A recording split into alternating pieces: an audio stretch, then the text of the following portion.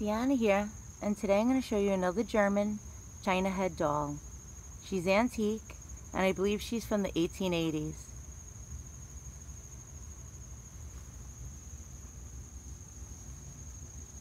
I am unsure of the doll manufacturer who made her, as she's unmarked. She could be from either Kanter and Bohm, Altbeck Gottschalk, Kessner, A.W. Kister, Hertwig, or any one of the other German manufacturers of the time.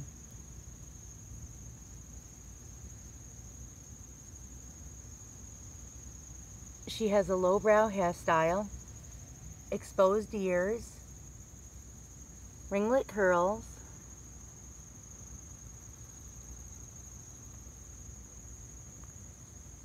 she has cupid bow lips with a little red line separating her upper lip from her bottom lip, cornflower blue eyes, and a very whimsical look on her face. She has her original gown, which is made out of cotton, and it's a pastel pink.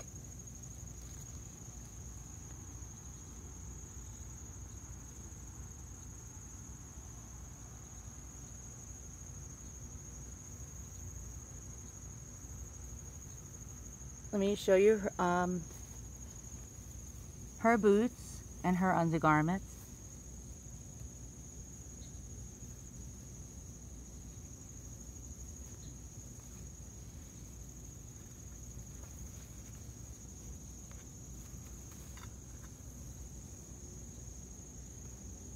She has little buttons painted on the side. Above that, her body is made out of cloth, and it's original. Her other leg has an old stocking on it, so she's missing the other stocking. It has a pretty bow.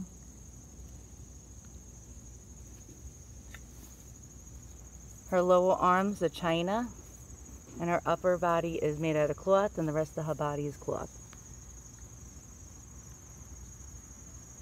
So she's sweet and pretty.